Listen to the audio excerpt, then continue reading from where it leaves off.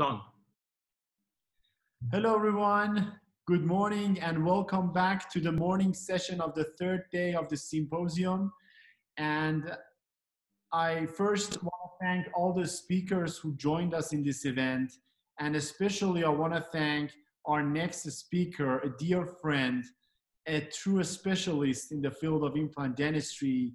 Jaafar Mouhyi from Morocco is here with us in this session with one of the most demanding and amazing topics I believe that we have in the symposium this year, that usually you don't hear it much in different symposiums or events, but it's one of the most important things that we should take into consideration. Speaking of diseases around implants, speaking about complications. So I will not tell you about the details because I'm pretty sure Jaafar will cover comprehensively for us this topic. So welcome, Jaafar, to the International Symposium of Complications. So glad to have you with us, and thank you so much for accepting this invitation and joining us in this situation around the world. Thank you, dear Omid. I'm very, very happy. I was a little bit sad when I heard that we will cancel the probably the meeting in Tehran, and it's the third time I miss a meeting in Iran, and I was really looking forward to come with my wife and visit your beautiful country. Anyway, we will do it. We will make through. We will make it happen soon. I promise. Thank you so much, my dear. I would be happy to be back here. Sure. So before we start and I tell you about the topic that dear Jaafar will present for us, I will have Dr. Jaafar Mouhyi's CV for all of you. And then we go to the presentation. At the end, we can have a little discussion on this interesting topic. Dr. Jaafar Mouhyi obtained his high school diploma in 1983 at Abu al-Abbas Septi College in Marrakesh, Morocco. He moved to Belgium in 1984, joined Free University of Brussels Dental School. In 1990, he obtained his DDS and then worked as an assistant clinical professor in general dentistry and involved in postgraduate residency programs as follows. He is a master in biomedical engineering, clinical training diploma in oral implantology from Brannemark Clinic in Gothenburg, 1993, postgraduate periodontology in 1993, and postgraduate laser therapy in 1995. He started a PhD thesis in an international research collaboration program, Free University of Brussels, and if I pronounce it right, Sahlgrenska Academy of Gothenburg University. 1994 to 2000, he was the head of Department of Oral Rehabilitation and Implantology in Saint Pierre University Hospital in Belgium, president of Moroccan Society of Periodontology and Implantology from 2004 to 2005, representative of the Moroccan Society of Periodontology at the European Federation of Periodontology meeting. 1995 to 2003, researcher at the Department of Biomaterials and Handicap Research Institute of Clinical Sciences at the University of Gothenburg. And 2004 to 2012, assistant clinical professor in diagnosis sciences, University of Southern California, Los Angeles, United States. Since 2006, founder and director of Casablanca Oral Rehabilitation Training and Education Center in Morocco.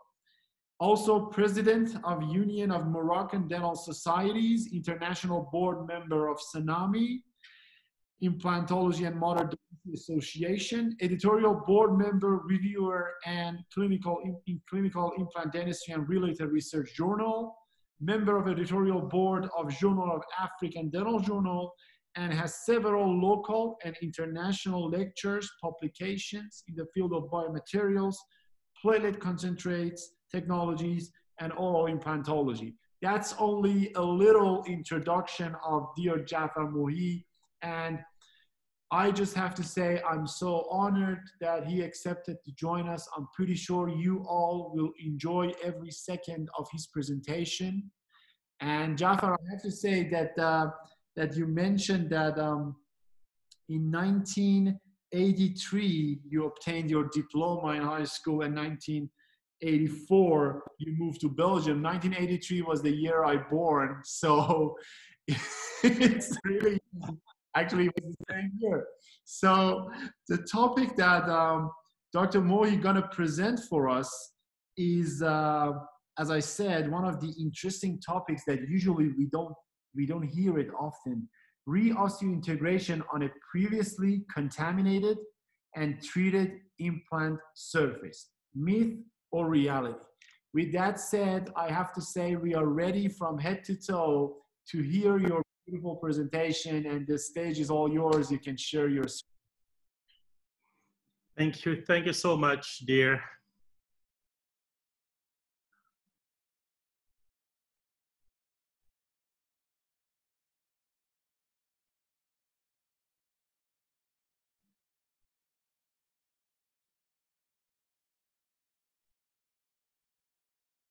Okay, is it okay for you? Yeah, perfect. Perfect. So I'm very happy to be part of this amazing lineup of lectures in this fourth international symposium, Complication in Implant Dentistry, organized by my dear friends Omid. And you really have to forgive me, because most of what I will talk about is a pure physics and pure chemistry, and give any support to my PhD thesis, because at that time all the big brands didn't want to discuss about periimplantitis, which was at that time something going against implantology and the promotion of implants. Today, by the huge amount of periimplantitis cases, we are obliged to see what happened for this new implant pathology, and the failures are more and more important. So we really need to understand how we can deal with that, to prevent first, and then how we can do, or how we can proceed to treat those problems. So according to the first European workshop of periodontology, Ettingen in '93, then Pisa 2008, 2012 in Estepona, and the EFP 2018, Naples 2019, we can define periimplantitis as a deeper mucus and osseous destruction leading to partial loss of osseointegration, which can lead to implant loss. And it is today difficult to discuss about a real efficient treatment for this pathology. Then the mucositis can be a small inflammatory problem we can solve with a small non-surgical treatment, or a small surgical treatment to remove the inflammation, but we don't have until now any kind of possibility to find the solution to create bone on this surface. Starting with the conclusion, just to give you a kind of tone of what I will talk about. There is, until now, any kind of solution for the periimplantitis, and I will show you why we need to be pessimistic until now, and we need to work and find some really serious solutions. According to this Estepona consensus, it's very important to understand that the crescent bone loss is not periimplantitis, and we all have in our patients 2, 3, 4 threads exposed, but nothing happened. It can really continue to be totally functional, especially when it's not in an aesthetic area. When we are in the posterior mandible or posterior maxilla, we can really deal with crescent bone loss. And one of the major conclusions of this consensus conference is that periimplantitis is an unsuitable term to describe all CBX, crescent bone losses. And for that, we have to discuss every single cause of periimplantitis. And they define three things. The first one is the quality of the implant, the quality of the material, the surface properties, how this implant, as received by the manufacturer, is as clean as he can give the best result and the best bone reaction. Then the second thing is the clinical factors, surgical and prosthetic experience, skills, and ethic of the surgeon. And this is very important because now one of the most important causes of periimplantitis is the buccal position of the implant. And it was published by Omid Moghaddas and co-workers as the most important factor, which is around 4.5% of the cases in his study. Then the patient factors, which are the systemic disease, medications, oral disease, oral hygiene, if the patient is a smoker or an alcohol abuse one, and all those things are very important. We will concentrate today on the implant surfaces, because at the time we want to treat a periimplantitis problem, we know exactly how we can deal with flaps, how we can deal with bone defect. We will fill, we will cover up with membranes, we will do all those things are today well known, and we have thousands of papers talking about that. But what is still a huge problem is everything around the quality of the implant surface and how we can deal with those implant surfaces at the time they are contaminated in a periimplantitis pathology. Let's go to the epidemiology. We need to worry. We need to worry because the amount of periimplantitis in our patients, a different kind of edentism, different kind of patients in all ages, from the young patients to the oldest one.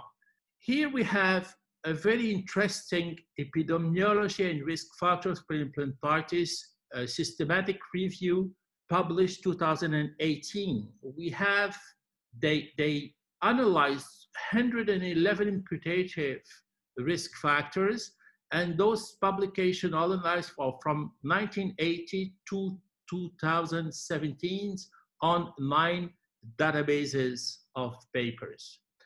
Just 12 studies were selected.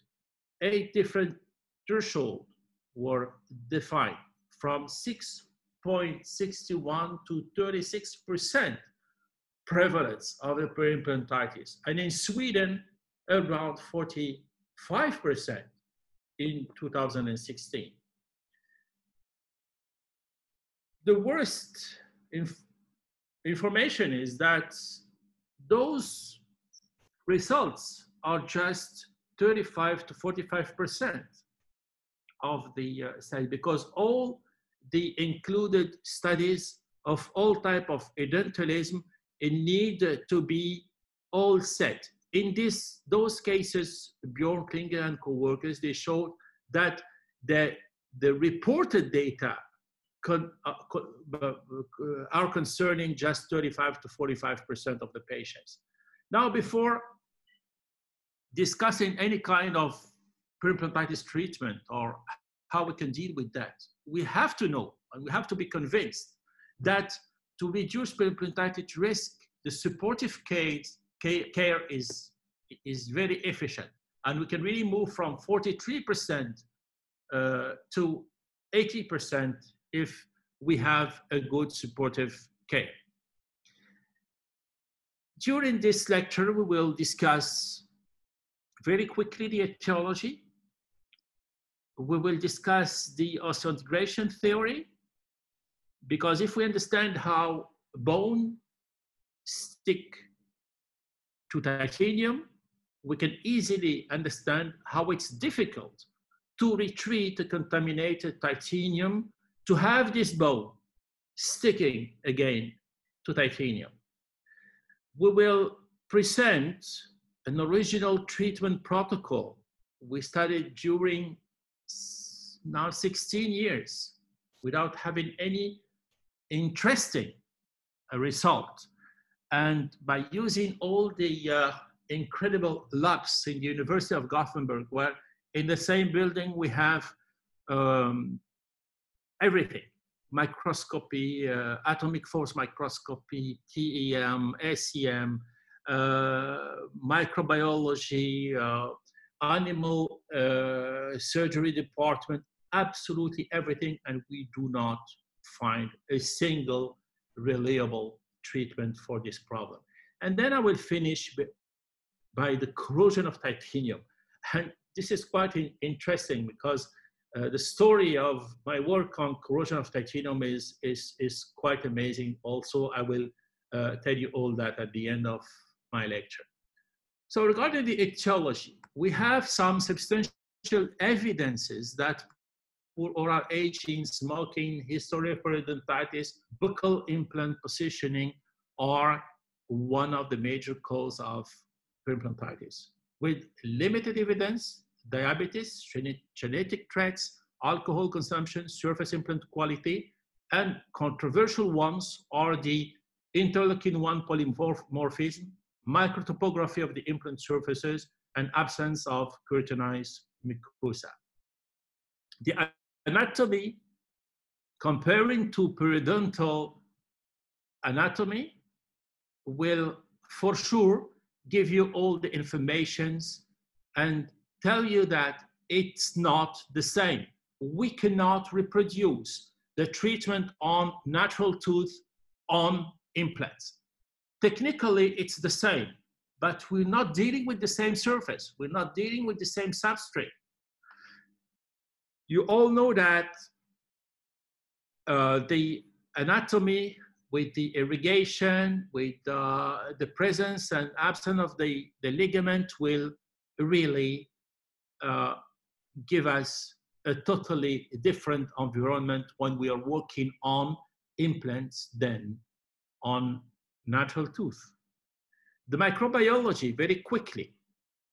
We know that most of the bacteria are, we can find them in periodontitis and periimplantitis with a specificity, which is the staph, enterococcus, and candida, which are more frequent in periimplantitis problem. And now with the paper published by Nazari, Slots and co-workers, and Canulu and co-workers from the University of Southern California, it shows that there is a kind of virus presence in periimplantitis. And now we are a little bit afraid when we hear about viruses. We are totally afraid of those small things since this coronavirus drama we are facing these last days. So just to summarize, what we will discuss today is the physical-chemical aspects and the corrosion of titanium as the major parts or parameters to understand if you want to have any idea about how difficult is the periimplantitis treatment. So please, we need to immediately to define that what we will talk about is not how the modest goal is not how to arrest the disease, how to stop it when we are facing periimplantitis on one implant in a full arch. We need to try everything in order to solve this big problem. Now, what we will discuss today is if we really have a solution, which is the ultimate goal of periimplantitis treatment, to regenerate the lost bone around the implant and for that bone to reintegrate the implant surface. It means that after this kind of treatment we will propose, we will be back to the original implant surface as received from the manufacturer. And this is another story. Let's see this first case. This patient came to us like this.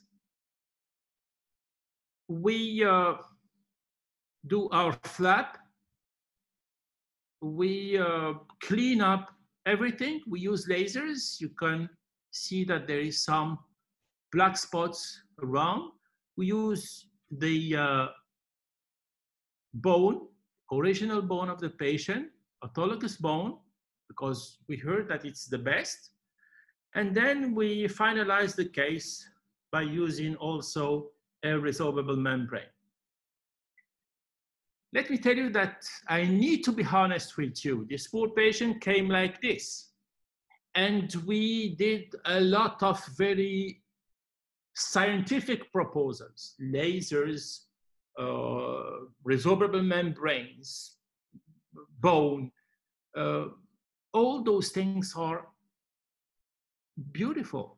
But the problem is that the patient, he came back to us and said, what did you do? I came like this, and after all this science, we finalized the case like this. No single words, no possibility to explain to this patient that there is something we do not understand in the process. This is another case. We place those implants, and then we have a peri-implantitis starting very quickly on this implant. We did exactly what we heard from friends, from science, from papers, from case reports. We clean up the surface using the ProfiJet. Then PRF, we took some bone from the surrounding area, autologous bone, because it's the gold standard. PRF, we close up everything, and then this is just after the surgery, and this is 2 months after. It means that whatever we used, the tissue promotion with the PRF, the best bone, which is autologous bone, we finally have a drop down of this bone saying that there is something happened on the implant surface. And the detoxification, like what was published by City and Cafese, is the key of the problem. So what? Every time we will go on a scientific paper, we will see how to deal with that. Membranes, reinforced, resorbable, not resorbable, half and half, autologous bone and artificial bone, this and that. All those things are technical. The most important parameter is the quality of this treated implant surface. And this is what I will focus on during my presentation. And before to do that, let me present you one of the explanation of osseointegration. And I had a chance to be surrounded in Gothenburg by the first scientists working on implantology, Professor Ingvar Narmark, Professor Albrechtsson, Lars Senerby, all those guys who started to look into osseointegration processes. And let me just show you what came out from my PhD thesis in Gothenburg. And the first question we can ask to explain osseointegration. So what really happened at the atomical level, few tenths of nanometers of the so famous titanium oxide? Because we all think that the titanium oxide is the key. The osseointegration is related to the oxidation of titanium, not to the titanium bulk. This is the first question. Second question is the titanium oxide surface offers an ideal substrate for calcium and phosphorus to have a real osseointegration and to have this new bone going very, very, very close to this implant surface and create a very strong relation which we can use to put a crown, a bridge, or all our prosthetic rehabilitations. This titanium, you will see that there is different kind of titanium oxide, and we will discuss that afterwards. So let's say that osseointegration is a kind of process related to the high purity and wettability of the titanium oxide. And then the adhesion of osteoblasts will be very easy because of the high energy of this very clean surface. But what else? We can have that with many, many other metals without having these osseointegration properties. One of the pathways or explanations is the biologic ones. And we can say, according to several papers, I just choose this one because it's one of the most interesting ones. Within a few hours, neutrophils home to the implant site, searching for bacteria. If no bacteria are found, the neutrophils are gone within a day, and macrophages next interrogate the implant. They recognize the implant as foreign and attempt to phagocytose the implant, attaching and spreading, but unable to engulf the large implant. Macrophages then fuse with other macrophages, forming giant cells, because engulfment and ingestion of the implant is impossible. The giant cells sense recruiting signal for fibroblasts, which synthesize collagen and encapsulate the implant as the final step of foreign body reaction. The problem here is that we don't have the explanation of why, at the end, it is an osteogenic path and not a fibroblastic path. And the second explanation we published, and you can see here just a very interesting graphs of these papers published by Buddy Ratner, is the fact that this first minutes, first days, and first weeks, we will have the accumulation of proteins, then neutrophils will come, and then macrophages will react because the neutrophile didn't find any bacteria to kill, and then the giant cells will be formed by a fusion of macrophages, and then we will have a collagenous encapsulation, which is either a pseudoarthrosis or an osseointegration. And it's a very, very complicated biologic process. Then we have the physical chemical pathway. And this is what I want to detail with you.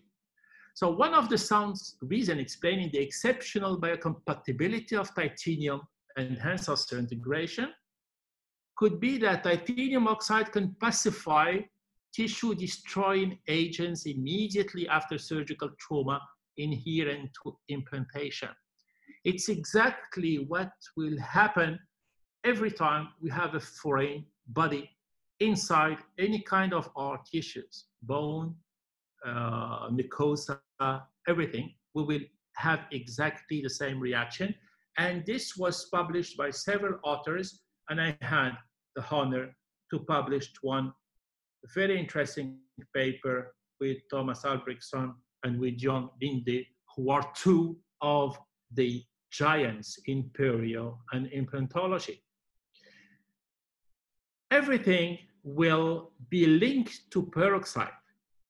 We published a paper, interesting papers around peroxide and around what I will explain to you right now on the effect of peroxide on normal metals or any kind of metals, and how this peroxide will be totally pacified with the titanium oxide. Let's say when there is a foreign body reaction, when something enters in our body, we will have granulocytes immediately on site to produce peroxide. And this peroxide, the only objective is to kill pathogens who are supposed to come with this foreign body. The body cannot understand that it's an implant, and this implant will lead to a crown. It's a foreign body. The reaction of the body is exactly the same for everything entering in the body. So they will send the granulocyte. The granulocyte will spread peroxide on this foreign body to kill everything coming with this foreign body, viruses, pathogens, everything. When it comes to a low concentration, which is non-toxic, it will be deactivated by cellular catalase. This is the normal injury. When you have a rose peak, for example, on your finger, you will have an inflammatory reaction, but at the time you do not remove it, you will always have the inflammation. But when you remove it, all the problem will be solved very easily and very quickly without any medicine, nothing. Because at the time the peak is inside, the peroxide is spread, was spread by the granulocytes. This high concentration will release what we call radical oxygen species. And those radical oxygen species will set free the OHP. And this OHP, which is the hydroxyl group, is the killer of pathogens. The only thing the body will ensure is to have granulocytes on the implantation area and peroxide. This hydroxyl group is supposed to kill bacteria and viruses, but the problem is that it kills the osteogenic cells also. That's why the first implant was a fibro-integrated implant, because instead of having the osteogenic path, we have the fibroblastic path. And the explanation about this hydroxyl group, the HO point, which is the killer of bacteria, viruses, but also osteogenic cells. The titanium oxide will keep this hydroxyl group and let the bone come in close to the implant to form bone. But when we have another metal, this hydroxyl group will kill all the osteogenic properties of the surrounding tissue. And then instead of having osseointegration, you will have a fibrointegration. And this is what we call the fibroblastic path, where the mesenchymal cells, with the cells which are supposed to repair the injury of the implant surgery, you will have fibroblast, fibrocyte, it means implant failure, or in presence of titanium oxide, who will neutralize those hydroxyl groups you will have from the mesenchymal cells, pre-osteoblast, osteoblast, and osteocytes. And this is osseointegration.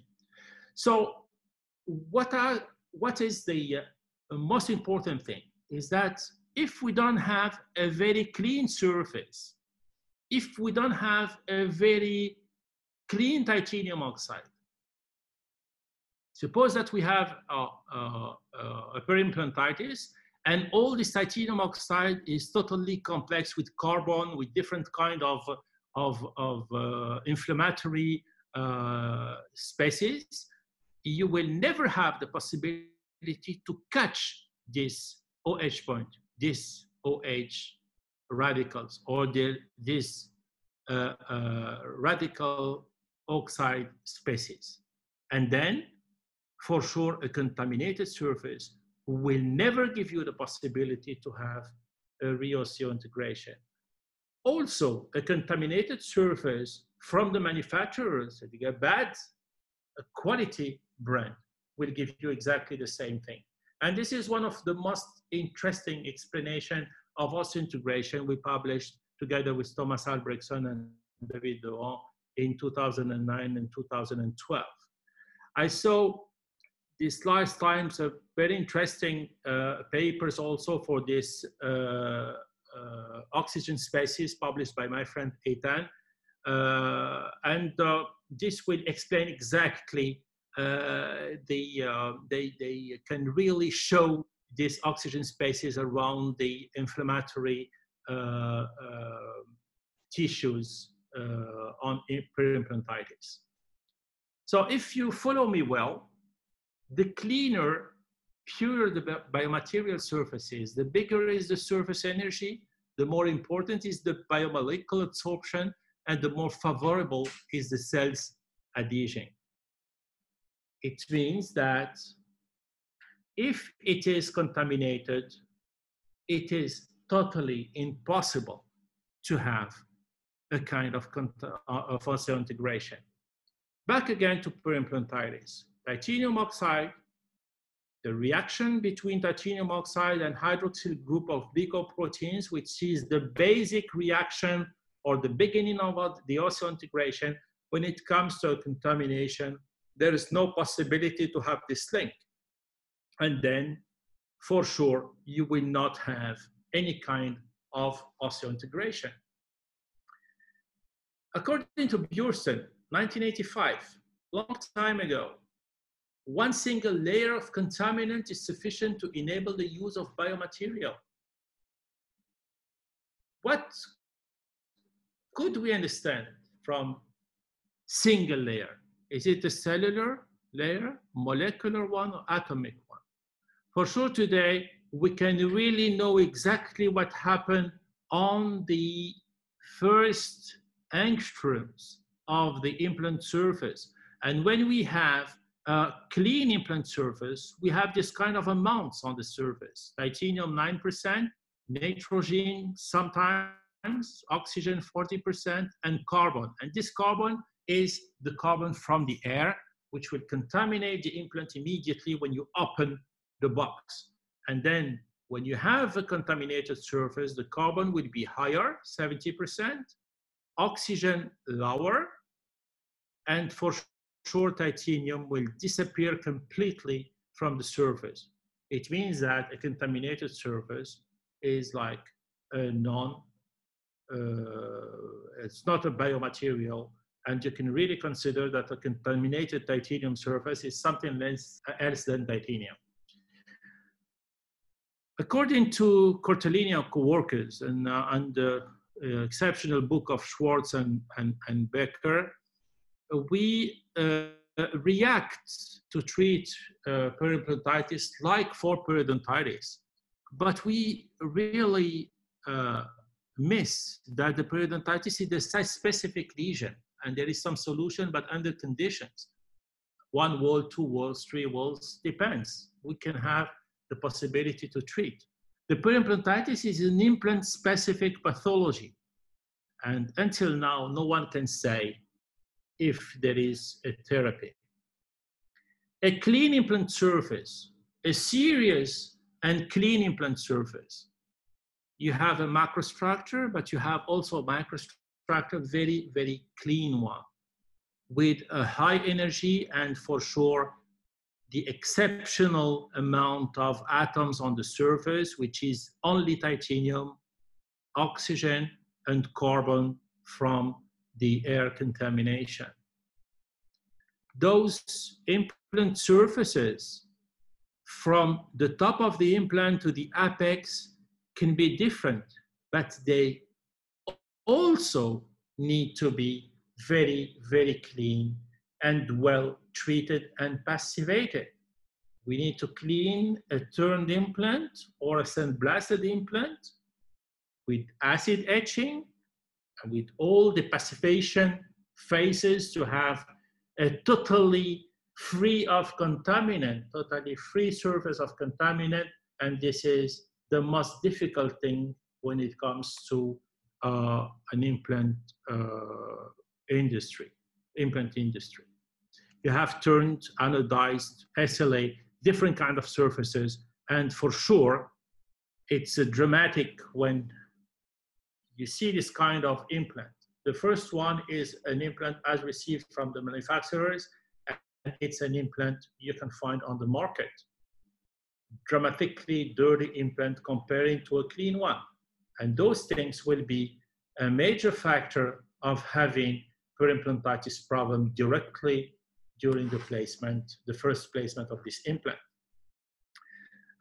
Just let me introduce in 2 words clean implant foundation, and Omid is one of the ambassadors of this foundation, which is a very important foundation giving a clear idea of the quality, the implant quality we have in the market. And all the photos you can see here are done on implants available in the market. And you can see here the amount of contaminants you have, everything, chromium, calcium, silicon, vanadium, everything on this implant, which are a pure contamination. Zirconia also, you can have some zirconia implant with contaminants. It's not because zirconia is white. It doesn't mean that it's clean. And also, depending on the way we manufacture this zirconia implant, we can have some cracks like this. And those cracks are dramatic for osseointegration. And we will have a small discussion on the implant surface cracks and scratches and the effect on osseointegration. Today we have a lot of materials to know if an implant is good or bad, if a surface is contaminated or not. It means that we can really reproduce all kind of treatment, proposal of periimplantitis treatment to see if it's really efficient or not. We have the XPS, the ADS, all those things will give us the possibility to see what happened in the extreme surface. We can see what is the quality of the oxide, the deepness of the oxide, and how stable is the oxide. And you can see here, for example, you have a titanium oxide curve where you can see inside the 50 angstroms, 5 nanometers. We can cut these 5 nanometers. I can know exactly what happened inside 5 nanometers. It means that you cannot come and say this implant is clean or dirty, or I can solve a situation, a periimplantitis situation, and it will be okay because I have a success with one case. No. If you have any possibility to treat periimplantitis, we have enough tools to know if the protocol is good or not. And the only thing we need to know is after this protocol, are we going to reach the same quality as the first one, as received from the manufacturer or not? The only other things are not important.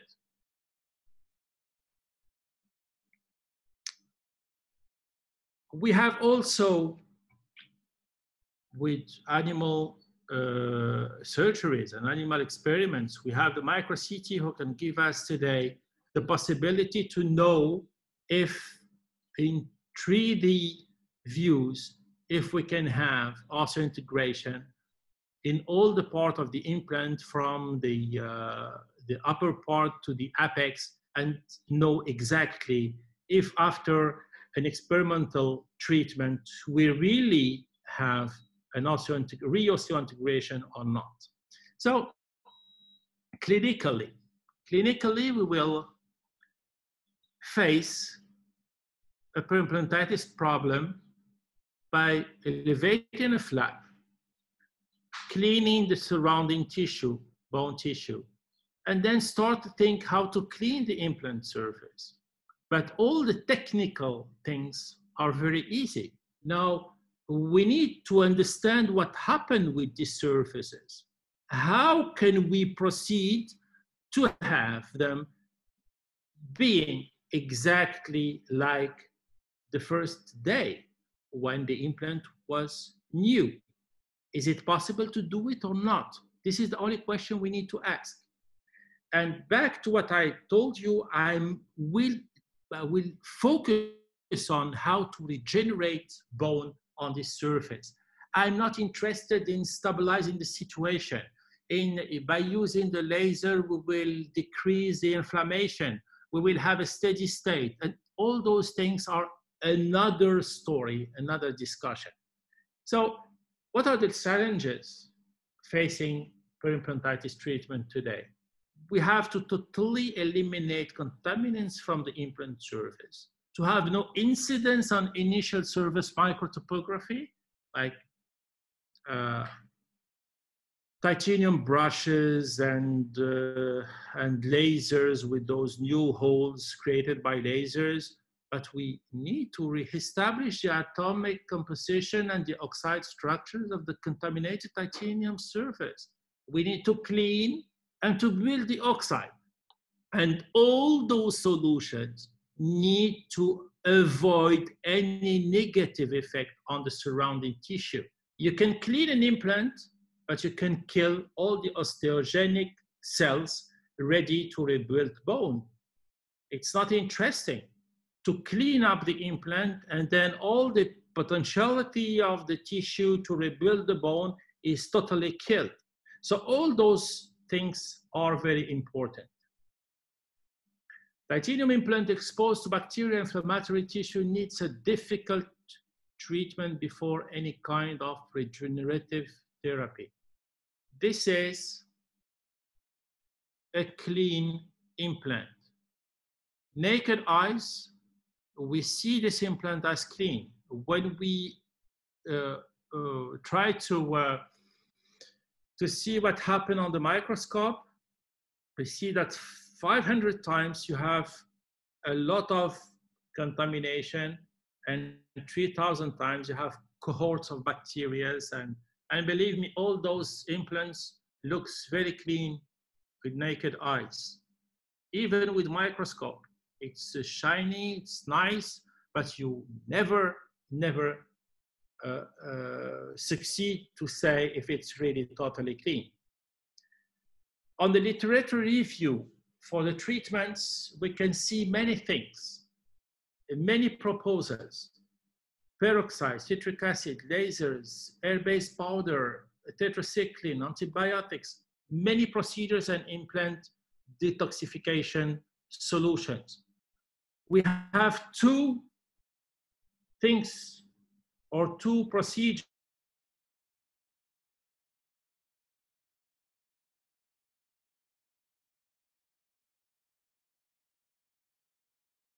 For the first one, the resective therapy, we have a very, very nice results because we will eliminate the contaminated surface, and for the non-aesthetics area, we will epexify the flap, and then all the contamination and the problems are outside the body, and we can succeed to maintain a posterior implant very easily. But for the regenerative surgery, you can see for all those papers since 2003, and with all the same conclusions, no evidence that so-called regenerative procedure had additional benefits effects on treatment outcomes.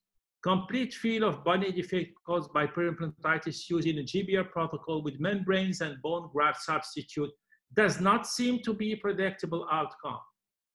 Reasons for lack of reosseointegration, decontamination is insufficient for obtaining a complete removal of and elimination of both plaque, biofilm, and bacteria.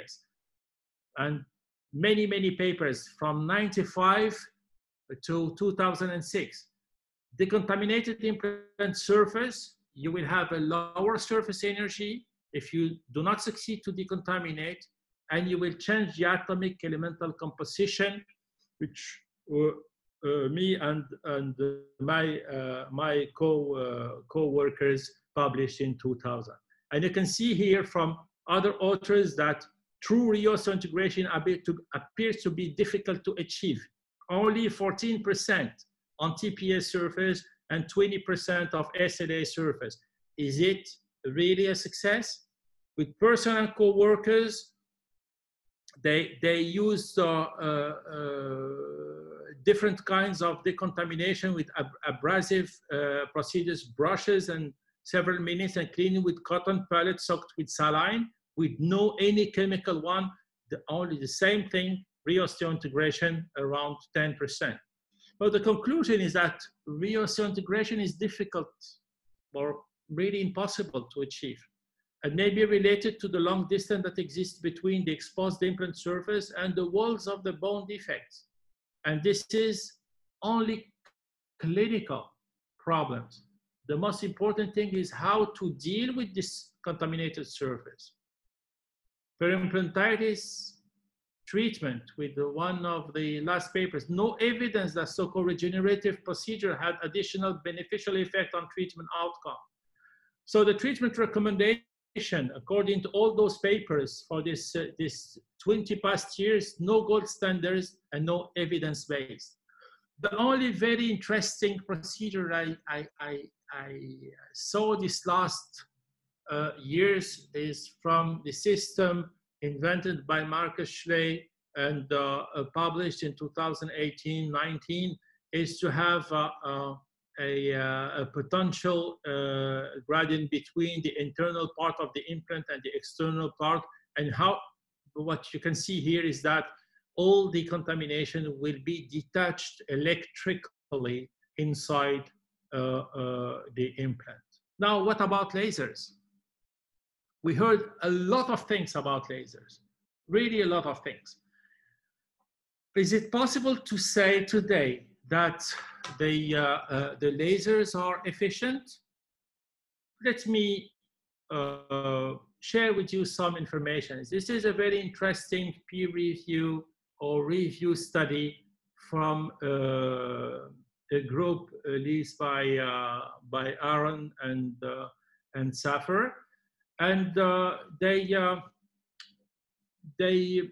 studies all the papers published for many years. The article were taken from a wide range of respected peer-reviewed dental and medical laser journals. Have no affiliation or sponsorship by the laser manufacturer. And then you can see here that they, for 812 studies identified, 13 met the criteria for inclusion, which is the proper control group, and 6 months follow-up. It's dramatic because all those papers are talking about success of periimplantitis treatment with different kind of lasers. 137 studies identified, 6 met the criteria for inclusion, which is not something extraordinary.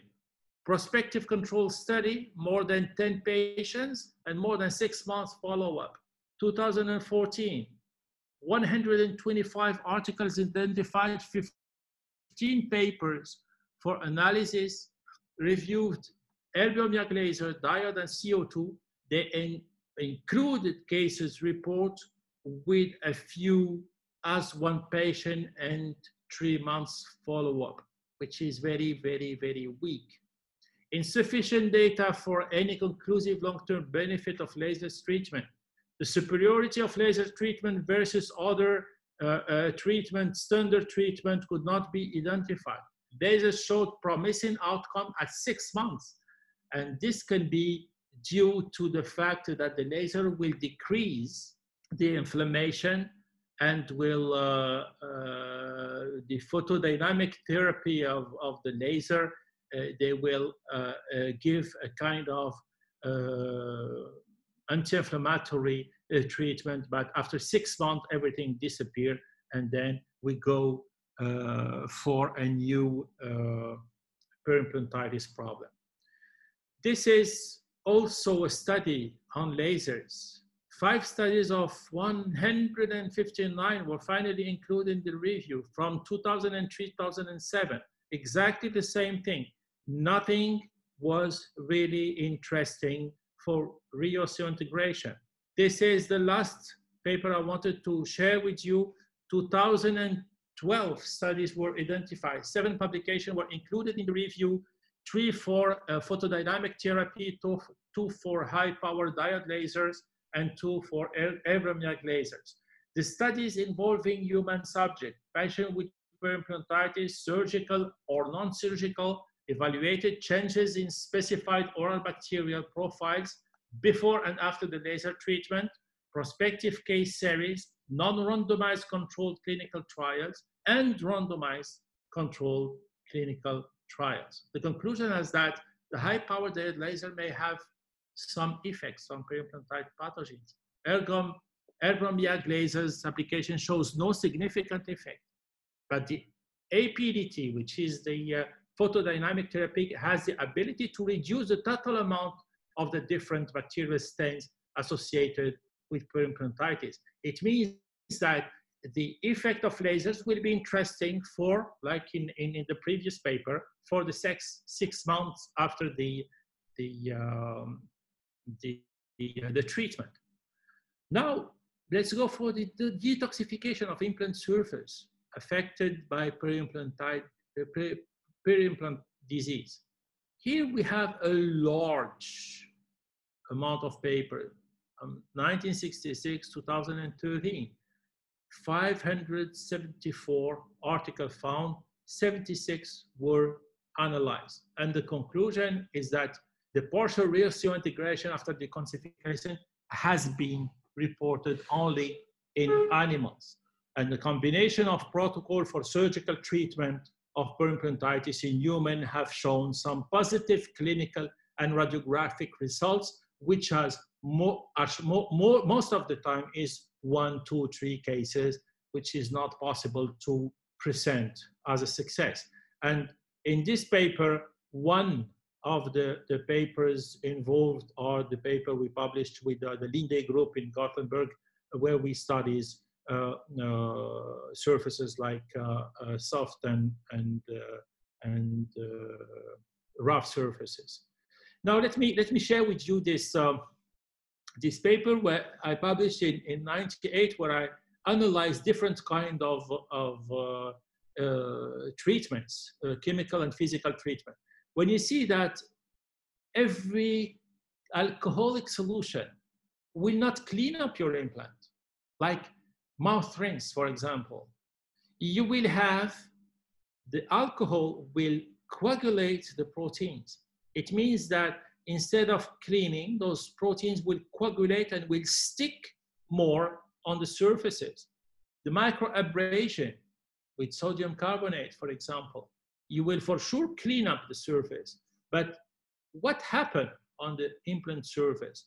You will have a different microtopography, and you can find the sodium inside the implant bulk. It means that atomically, you will contaminate, then clean up this surface. Even if you see it shiny and very clean, with regards to the atomic analysis or the atomic level analysis, you will have a real contamination with those particles. When you're talking about a scaling or ultrasonic, all those ultrasonic treatments, you will probably have or clean or you will remove these particles, but it's a disaster for the implant surface. Like for the titanium brush, I can saw people selling these titanium brushes everywhere in the implant congresses. But the problem is that when you brush the surface, you will for sure have some scratches. And those scratches, you can have them also when you use a sleeve guide, for example, where you go with this implant inside the sleeve, you will scratch this implant surface along the sleeve and have this kind of scratch here. I think you will not have when you use this kind of open guided surgery systems. So when you see those scratches can be a result of a bad implant production, or a mechanical treatment when you want to solve a periodontitis problem. And you can see here, this is a 50 micron square micron. And you can see here this scratch analyzed with the TopScan 3D. We have also the possibility to see those scratches with the atomic force microscopes. And then you can see that it's 100 micron area, and this is enough to discuss the bad situation of surface treated with mechanical things. So what happened really on an implant surface? You need to know that this surface have a kind of energy. And when you have a scratch like here, you will have a kind of electric field because of those negative and positive charges on the surface. And those osteoblasts will for sure move on the surface when the surface is regular. That's why we're talking about an array of a surface which need to be around 2 microns. And this is very important because this structure is very important to let those osteoblasts go in and repairing the bone on the surface. But when they arrive to this kind of electric field, they will stop. And in the body, every time those cells stop, you will have macrophages, giant cells, coming to see what happened. And at this time, you will have the fibroblastic past, who will be the most effective one comparing to the one without those surgeries, which is the osseointegration path. So you can see in this paper that a surface scratch on a microscale roughness surface, every time you have a scratch, the cells will stop because there is an electric field. And when you have this kind of accumulation of cells, you will immediately have this reaction where macrophages will come, and then they will fuse to giant cells and then became a fibrous tissue instead of osseointegration tissue. The third thing we published in this paper is the use of citric acid. You need to know that the titanium oxide is an amphoteria. When you give him an acid, he reacts as a base. And give him a base, he reacts as an acid. And this is very important because you cannot rinse like what Jovanovic said. 30 seconds is not enough.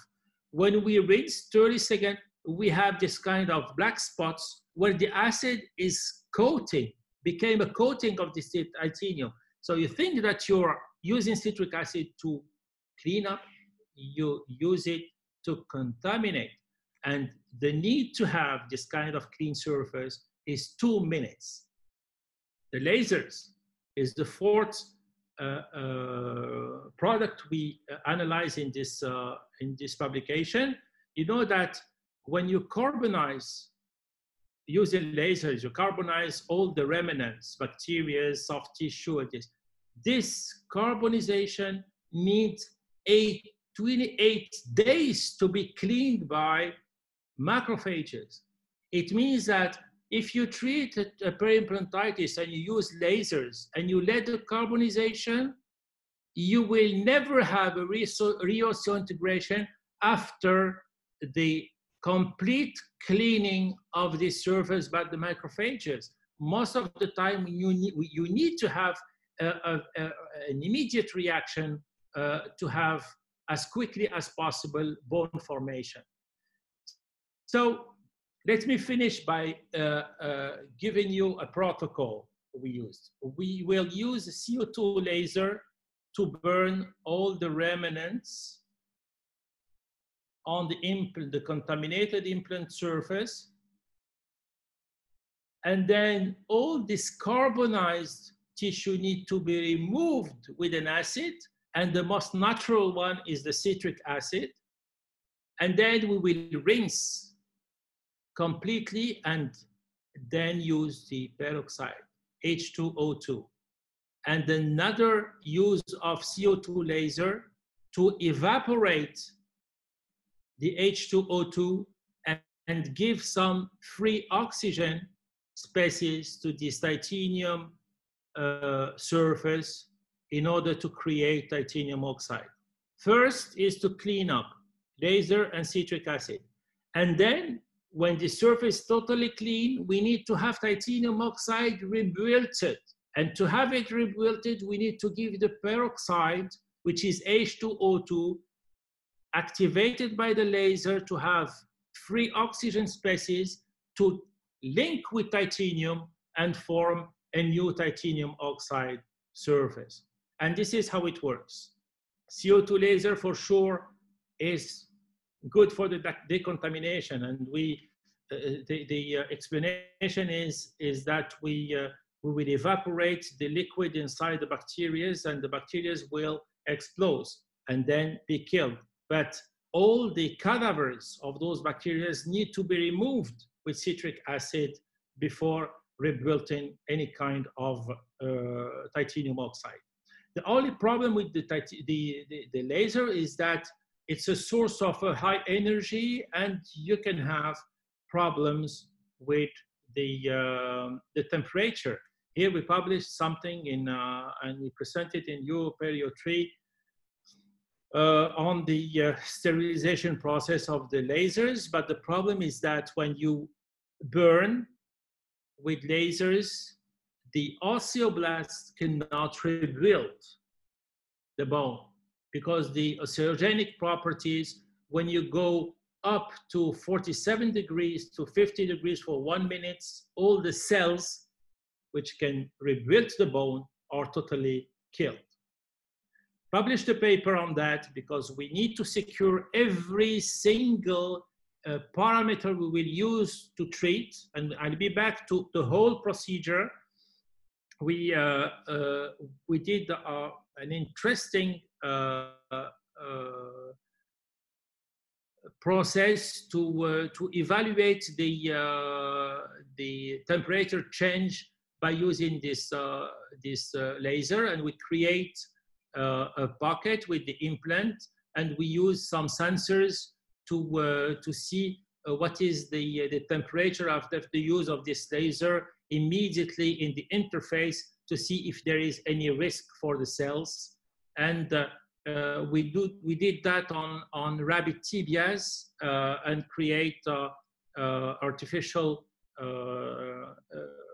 windows to do this testing. And then we saw that the settings need to be like this for the CO2 lasers, and the other settings for the other lasers are also available. And you can see that there is many papers on how to deal with lasers in order to avoid any kind of temperature changes. For the citric acid, we tell you before that we need to rinse for 2 minutes, and 2 minutes, believe me, it's very long when we are doing a surgical procedure. And then after that, we will use the peroxide in order to have available some oxygen and use it to rebuild the titanium oxide. The titanium oxide can rise in 2 things: with a high temperature or a strong oxidant, which is not possible. With these 2 ones, we can use a very low concentration of peroxide, and with laser, we can reach the possibility to have a free, with this reaction, which needs 99 kilojoule, we can, from the peroxide, the H2O2 we will apply on the implant surface previously cleaned, we can, by using lasers, have this amount of energy and thus have a free oxygen. And this is the heart of this paper, where we took contaminated foils like this, cleaned and contaminated foils, and we apply this treatment, this protocol, and you can see with a new implant, titanium foils, we have 8.5% of titanium, 40% of oxygen, 48% of carbon, and with our protocol applied to a new titanium foil, as received from the manufacturer, exactly like an implant surface. We raise the titanium with our protocol, we raise the oxygen, and we decrease the carbon. It means that on a new titanium foil, we have a very interesting results with this protocol. With the contaminated foils, those contaminated foils were stick on the first molar of patients to have bacteria, to have biofilm and everything, and then they were analyzed. You can see that there's no titanium on the surface, a weak amount of oxygen, a lot of carbon, which is organic and non-organic carbon. But by using our protocol, we go from 1% of titanium to 11%, and from 21% of oxygen to 43% of oxygen. It means that we can really, with this protocol, we can really rehabilitate the titanium oxide surface as received, compared to the one as received from the manufacturer in the beginning. And you can see here, the crossing point between the titanium and the oxygen is the thickness of the titanium oxide. You can see that we increase it a lot with our protocol based on laser, citric acid, peroxide, and laser. So this was the testing in vitro study. And then we moved to an animal study, first with the rats. We implanted cover screws in the abdominal wall of the rats, and we test two things. The thickness of the fibrous capsule. When you have a contaminated cover screw, the thickness of the fibrous capsule will be thicker. And on a very clean one, it will be thinner. So this is one of the parameters we test, and the other one is the number of macrophages and giant cells. This is the two things we will study here. So for sure, number of macrophages were calculated in 100 by 100 micrometers, grid at 3 randomly selected spots in one section. And you can see here that the clean surface, the clean control, the clean cover screw, and our protocol are almost the same. It means that the reaction on a contaminated cover screw treated with our protocol gives exactly the same healing reaction than the one with the one treated with our protocol, and the one as received from a new cover screw. And the thickness of the fibrous tissue is also exactly the same. The clean control is the blue, and the protocol is the yellow. So after that, we moved to a more serious animal study with the young Linde group, and we did the same treatment on a very smooth surface. We compare this study, we compare a lot of things. We compare smooth and rough surfaces, and we compare periimplantitis on these two surfaces and the treatment on these two surfaces. And here we did the ligature for 3 months on a placed implant, and we create an artificial periimplantitis. And then we gave, after doing the treatment, we gave tetracycline to the dogs to have a blue color of the new bone. And then waiting for 3 months, you can see here the control, the negative control, and the treated area. And here you can see for the contaminated surfaces, there is no reosseointegration. You have a parallel fibers on the surface, and then for sure it means that the surface is not clean. That's why the osseointegration process cannot occur. But you can easily see that this blue color of the bone which is the bone, the new bone formed after the treatment, is not reaching the implant surface. But here you have this new bone. You see this blue color is all the new bone who reacted with the tetracycline, and you can see that there is a really interesting osseointegration, re-osseointegration phenomenon. We test all those samples with resonance frequency analysis, and the conclusion was that the amount of osseointegration was 21% and 82% at laser-treated turn surface implant and SLA implant. So the first conclusion is that this physical-chemical treatment I show you here is very interesting, seems promising. Our prostheses have been backed up with experience carried in vitro, semi-in vivo with rabbits, and on animals, rat and beagle dogs. Other studies are, well, as serious clinical procedures are necessary to validate all that for sure, but nothing, we do not see anything since many years, any interesting treatment except the one from Marcus Schley. And for sure, if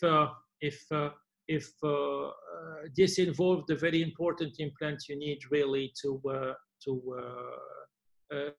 go for this kind of treatment. That I will show you the limits of all that. I want to finish very quickly with corrosion. And what is funny is that when I wanted to publish a paper on corrosion on our dental journals, they all refused. They said, you cannot do that. Titanium is the best metal. It was in 1997. And I was lucky because I published those studies I will show you on a pure physics journals with a huge impact factor, equal to 20 dental journals. So I was lucky that they refused my papers because they were afraid to be against the sponsors of these reviews. The corrosion, as you can, you know that it's to have oxygen species like the ones you will see in periimplantitis processes, or in a very bad implant brands or implant without biocompatible metal. And then all what the oxygen species will remove from the surface will be combined to cells and have a foreign body reaction. But for the titanium, all this oxygen species will go against this titanium and they will build the titanium oxide. It means that it's supposed to be from the oxygen species, it's benefic for titanium. And this titanium oxide will grow up. That's why we're talking about bioactive surfaces. Bioactive surfaces is that this titanium oxide will keep the oxygen from the circulating blood and will be bigger, and the osseointegration will mature more to have a stronger implant. For sure, the titanium is the worst with regards to thermodynamic potential, is the worst one. The gold and the platinum is the best. And then when we are in electrochemistry, the titanium starts to be interesting. But in the body, the titanium is better than all the other ones. Platinum, gold, silver, the best is titanium until today. It means that we will not talk about any negative thing about titanium, but we have to know that under some conditions, when the implant plant is not good, when the implant surface is bad, all those things are catalyzing this reaction, which is the dissolution of titanium, and you have some electrons leading to this reaction, titanium 4+ to electrons. This is exactly what happened during the corrosion. And we published that in a paper, International Journal of Pixie, which is a pure physics journal. And it was the investigation of corrosion and ion release from titanium dental implant. And then we presented in a quintessence Congress in Tokyo, but it was really in '96. And those cases we analyze for this study. They show really corrosion on a very, very important implant brand and one of the famous ones. And you can see in a high resolution 5000, you can see pits of corrosion on the surface, and you can see just carbon on the surface, no titanium and no oxygen. And the carbon will continue inside. It means that this implant was corroded. And then we went to a cyclotron to do a PIXE analysis, proton-induced X-ray electron spectroscopy, and we see if there is any vanadium and titanium. This in this particular implant was at the aluminum vanadium implant. And you can see that we can find titanium far from the surface and vanadium really far from the surface. It means that there is a desorption. There is a kind of dissolution of titanium, and you will have atoms of titanium and vanadium going out of this implant. And just to be back to clinic, because I'm convinced that it's a little bit boring to see all those pure physics informations and basic research informations, but it's very important to understand all that in order to take the best decision when you are treating a peri-implantitis. Don't say to your patient, I have a friend who succeeded with this or this cooking recipe and I will use it for you. It doesn't make sense. Do you have the possibility to treat the surface? It's okay. If you don't have, you have to avoid, you have to remove the implant and do it again if it's possible. If it's involved in a full arch implant, it's very complicated. It's not a problem to try something, not a problem. So just let me show you this case. When we have external connections and you have this kind of screw with this space, you can see, and I invite you to see your radiographs in your clinics, and you can see that all the resorption, the bottom of the resorption is exactly on this space, the beginning of this space. Why? Because you have here the weakest part of the implant, which is now solved with an internal hex, and you don't have any kind of bending of the implant inside the bone. And you can see here that it's like we are talking about ceramics when we're talking about titanium oxide. When you have a long bridge, you will have some problems with the ceramic, cracks with ceramics. It's exactly the same with titanium oxide. You will have the first fracture under an overload, and then you have a corrosion. And it comes exactly in the weakest part of the implant. This is a clinical case. We have several screw fractures and then abutment and then the implant. And you can see here that we have a black spot. When we remove those implants, you can see that we use burrs to remove those implants because those implants were still osseointegrated. But the problem is that when we analyze this bone, we saw that it's not bone. It's a hard fibrous tissue. What does it mean? It means that when you're doing your surgery, like for this case, you remove your flap and you will see this bone and you will see, I will treat the surface, I will fill, I will cover up with membrane. I will use all the technical things we saw in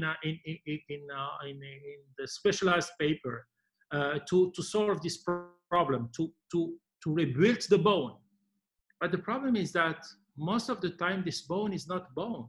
It's a dense fibrous tissue, because the process when you have a contamination and peri-implantitis, you have first a demineralization of the bone, and then you lost the quality of the bone. It means the osteogenic cells, and after that, you have a drop down of the bone and it disappears.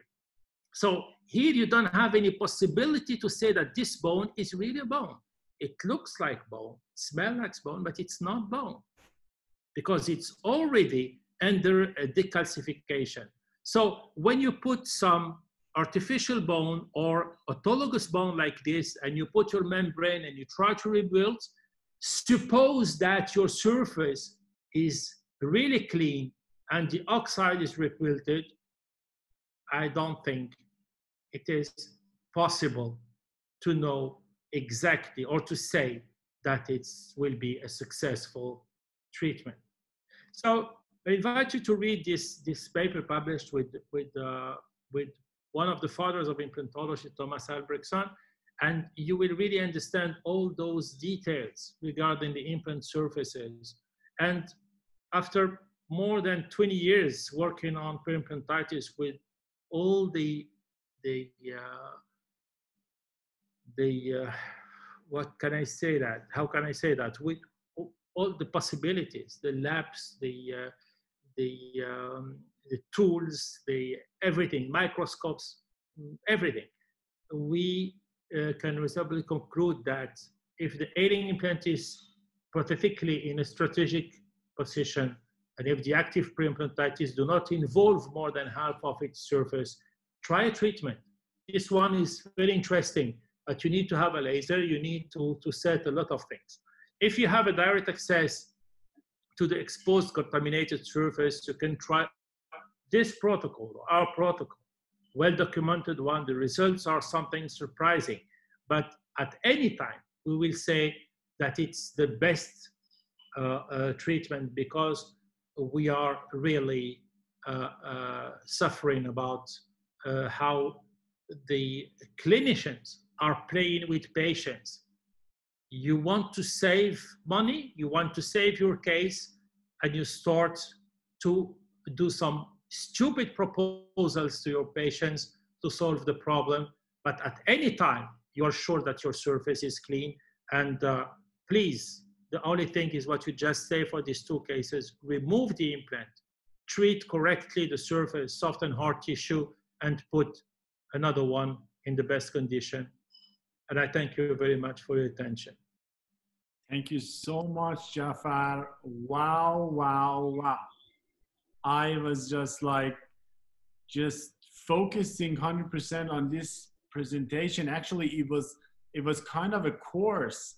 And you really went into depth of every aspect. And I really cannot thank you enough. It was amazing.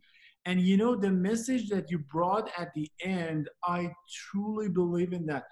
Sometimes we look for some heroic attempt to try to save an implant. And usually, I don't know if you agree with me, usually in those cases, the best treatment or solution, I think, will be removing that implant and just remove all the contaminations and do reconstruction again and come back and place a new one. Am I right? You know, absolutely. If you don't mind, the huge problem of implantology today is that we do not learn implantology from the beginning. Mm-hmm. We want to practice implantology in our offices, but we don't want to go deep in perio to know how to raise a flap, how to suture without tension, how everything around a proper way to do implantology. Mm-hmm. It means that when one of our colleagues who really don't train well to do implantology, when he have a problem with the peri-implantitis, he need to find the most easiest solution. He don't want to remove the implant. Suppose that he's honest. Ethically, he's a good guy, mm-hmm. but he don't know how to do. And it's very difficult to ask your patient to go to another colleague when it comes to a problem. Well, from the beginning, if you don't know how to solve the problem, don't do implantology. And the problem is that they are looking for small solutions, lasers. He will buy a laser with $50,000.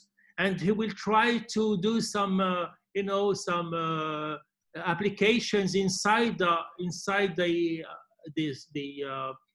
periimplantitis area, and by saying that it's a laser, he starts to be credible. He's an important person because he's using lasers. But you, as a periodontist, you know exactly what happened. We control everything in a perio problem, and we do exactly what the science tells us to do, and we have a lot of failures with natural tooth. Yeah. How come with implants?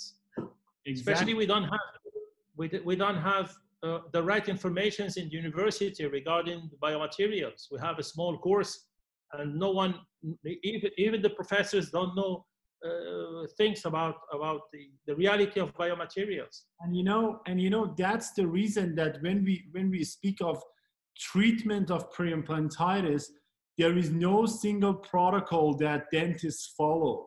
Some people say that do this rinsing with chlorhexidine. Some people say laser. Some say titanium brush. Some say many options. Some prescribe some antibiotics. Some do the flap. Some do photodynamic therapy.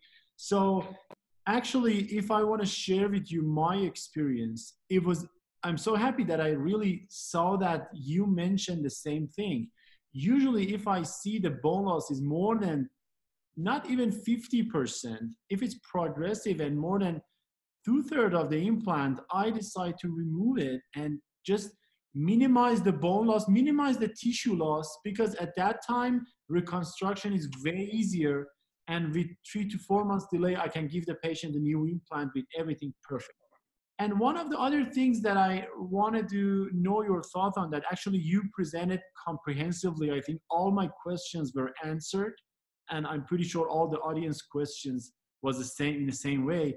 But me personally, when I face cases of periimplantitis and inflammation that has involved the bone, at first, many years ago, my plan was to release to open the flap, to clean. Some people said like titanium curette, some say titanium brushes, and etc. So I did the cleaning, sometimes putting some material there, close the flap, follow the patient, and my only evaluation tool was to make sure that the inflammation is gone. But usually cases after 1 year or 1.5 years, everything came back, at least in some severities, maybe not at the same as it was at the first time. But I changed my way. So nowadays, in cases that I see periimplantitis, but it's not progressive, I completely, I use implantoplasty technique. I just completely remove those threads and just put a soft tissue grafter to make sure that the tissue is thick. And believe it or not, almost all cases gained not only aesthetic good results, but they are stable with no graft, no nothing. Absolutely. This is, you know what, when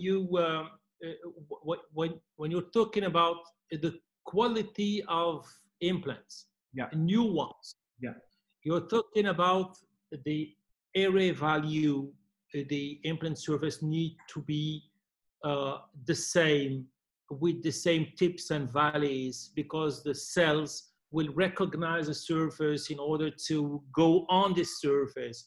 The energy, the surface energy, need to be very high to have this first or immediate osseointegration.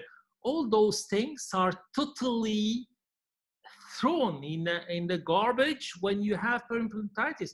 Then you will use titanium brushes and you scratch all this surface and you have pits. That's why I show a very important thing, which is this video with osteoblast on the surface. And you have, when you have a scratch, you have an electrical cloud. And cells, when they come and they face this electrical cloud, not a negative surface, they will stop.